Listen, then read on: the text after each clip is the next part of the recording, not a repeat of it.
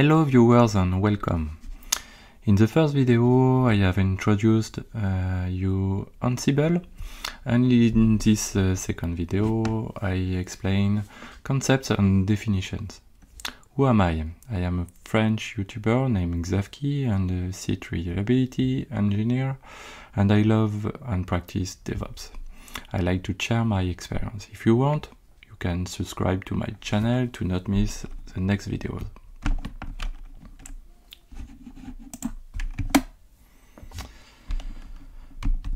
First of all, control node. What is control node? This is the node who has Ansible installed.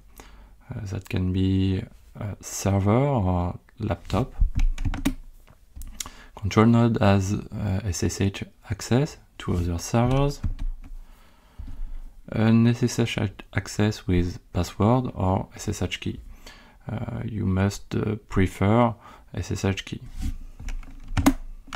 It also means managing its security very well.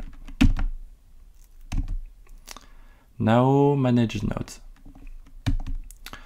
These are the target servers. Manage node allows SSH connection, and this connection will be with a key or password.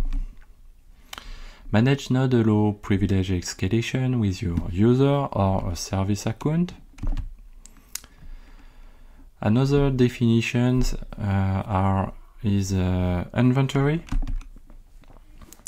This is the list of target servers with IP or DNS. You can prefer DNS. It allows INI or YAML or JSON format. I prefer to use YAML format because all other files in Ansible are in YAML format. It stores inventory variables, and inventory can be static or dynamic with a script or API. Another concept, what is groups? Groups allow to group the processing of groups of the servers. Groups allow you to create a tree with parent groups and their children like a tree.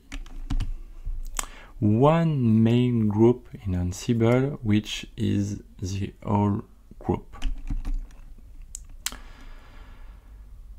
Group concept associated with groups vars.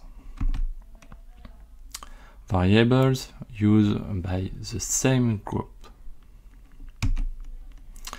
Group vars are defined in a dedicated directory or file with the group's name, or in the inventory file. What is host vars? We see group vars and now host vars. Like group vars, but for a single server, host server.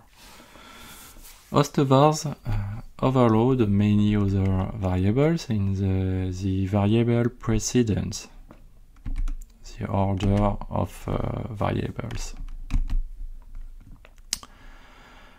Now, inventory files, most important files in Ansible. The main file in Ansible with the playbook file. Inventory files stores the list of servers. Dispatch it into groups, and inventory files used by playbook files.